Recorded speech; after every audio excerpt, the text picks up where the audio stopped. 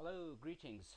In this tutorial, we will learn how to do a forward pass and a backward pass and use this to calculate the float and ultimately to transfer this information onto a Gantt chart. So over here, the logical diagram of the network has already been done, showing the precedence of different activities and the relationship between them. So we always assume while manually scheduling a project that a project starts at day 0. If you are using a software, the software typically assumes the current date as start of the project, but manually scheduling we always assume is the 0 as the starting date of the project. So we assume that the project starts at day 0, and that's why we have put 0. By the way, you can see the legend over here. So the top left box basically shows you the early start time, which is 0 for activity A. Now if the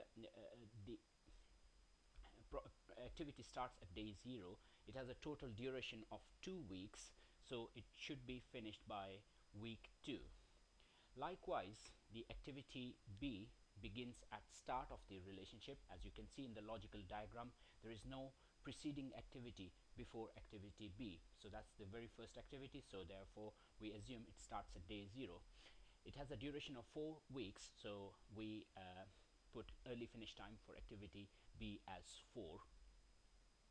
Now activity C could begin once activity A has finished, so it could begin after week 2, and that's why we have put in 2 in the early start time for activity C, and it has a duration of 5 weeks, as you can see in the duration box for activity C, and thus we put early finish time for activity C as week 7. If we move to activity E, it would begin after week 4 once activity B has finished. So the early start time for activity E is 4, and it has a duration of 1 week, so 4 plus 1 is 5, so early finish time for activity E will be 5. Now over here you can see activity D is a merge activity. Both activity A and activity B has to finish before activity D would begin, and the rule of thumb we follow while doing a forward pass is always to choose the largest value while doing a forward pass. So over here we will assume that activity D would begin after week 4. Obviously it cannot begin after week 2 because by that time activity B would not have finished, and as you can see the logical relationship, activity B must finish before activity D can start, right? So the duration for activity D is 3 weeks, so that means the early finish for activity D is 7 weeks. Now let's move to activity F. Activity F can begin soon after activity C has finished, thus the early start time for activity F is 7, which was basically the early finish time for activity C. With the duration of 2, the early finish time for activity F would be 9 weeks. Now activity G again is a merge activity, and the rule of thumb that we have to remember is to choose the largest of the two, which is we could have selected 5 or 7, and we would choose 7 because activity D must finish before activity G could begin. So thus we put early start time for activity G as 7, and 7 plus 4 is 11. And let's move to the last activity of this network, which is 11. Again it is a merge activity, and we have chosen the largest of the two values, so from 9 and 11 we have chosen 11, and the duration is 2 weeks, and thus the early finish time for activity H is 13. So this basically tells us that this project would take eventually 13 weeks to complete. Now the early finish time for the last activity becomes the late finish time for the last activity. So over here we will just copy the early finish time into the late finish time. So the late finish time for this project is 13, and while doing a backward pass we will subtract 2 from 13, so the late start time for activity H would be 11 weeks, which is 13 minus 2. If you move backwards, the late start time late finish time for activity G would be 11 weeks, and the late start time would be 7. Moving on to activity F, again the late finish would be 11, which is basically the late finish of activity H, and it becomes late finish for activity F as well, and the late start would be 9. For activity E, the late finish would be 7, which was the late start time for activity G, and the late start is 7 minus 1, which is 6. For activity D, it is the late finish time is 7, and the late start time would be 7 minus 3, which is 4.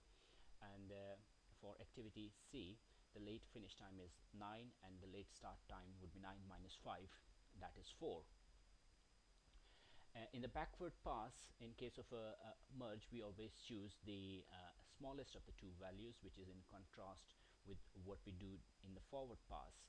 So the late finish time for activity A would be 4, as it has a path leading backward both from activity D and activity C, and the late start time would be 4 minus 2, which is 2. For activity B, if the path leading from D indicates the late finish should be 4, whereas path leading from activity E shows that the late finish should be 6. We will choose the smallest value while doing a backward pass, so we will choose 4 as the late finish time, and the late start time would be 4 minus 4, 0. So that completes our forward pass. And okay, so once you have completed your forward pass and backward pass, the next job is to calculate the float or slack, right? So the float is usually calculated by subtracting the early start time from late start time, or early finish time from late finish time. So over here for activity A, you can see you have to basically subtract the top right quadrant from the bottom right quadrant, so or a top left quadrant from the bottom left. So 2 minus 0 is 2, and likewise 4 minus 2 is 2. So the float for activity A is 2, which basically means you can delay activity A by 2 weeks without further delaying the project. Float for activity C is 2 again, and the late float for activity C is 2. For activity B, the slack is, or float is 0. For activity D, you can see again the float or slack is 0, which means that this is a critical activity and it should not be delayed.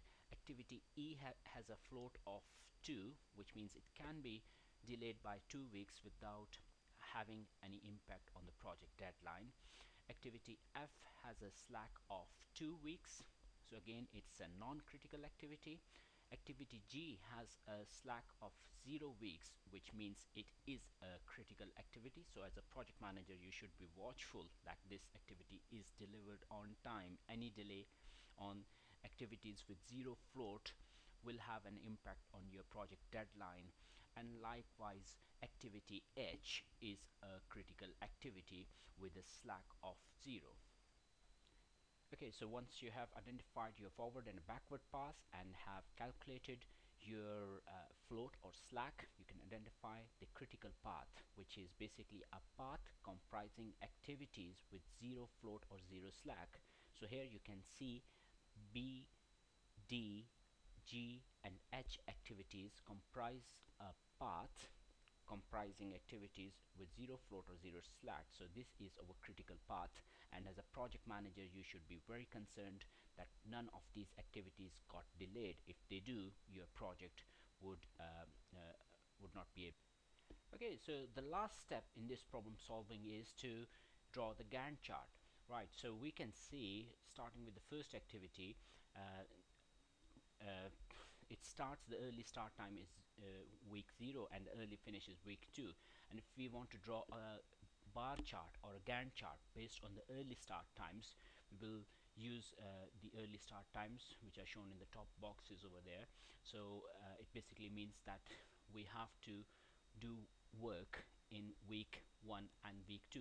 W here symbolizes work, but at the same time we have got a float of 2 weeks for activity A. So for some reasons, if activity A could not be completed in week 2, we still have got some leeway, some a cushion to absorb any delays. If we look at activity B, in contrast, it's a critical activity. It doesn't have any float, so it to keep the project in time, it's important that work is accomplished as planned in the first 4 weeks. If we move to activity C, it has an early start of at week after week 2, and it finishes after week 7, and it's a 5 weeks duration. So we symbolizes work in the first 5 weeks, but also it has got a float of 2 weeks, which is shown by F in after week 7 and week 8. Looking at activity D, it's a 3 weeks duration activity and with zero float, so no float here. It must be completed in time. Activity E has just got a duration of 1 week with a float of 2 weeks. Activity F would begin once activity C has been completed, and it has a duration of 2 weeks with a float of 2 weeks. Activity G begins after week 7, and it has a duration of 4 weeks with no float. It's a critical activity. And the very last activity, H, would start after activity F and G has been completed, and it has got a 2 weeks duration with zero float. So this completes this problem. You can see we learned how to do a forward pass and a backward pass. We use this information to identify our critical path, and later we transfer this information onto a bar chart or a Gantt chart that we can use to schedule our project. Thanks a lot for your attention, and keep an outlook for new movies in this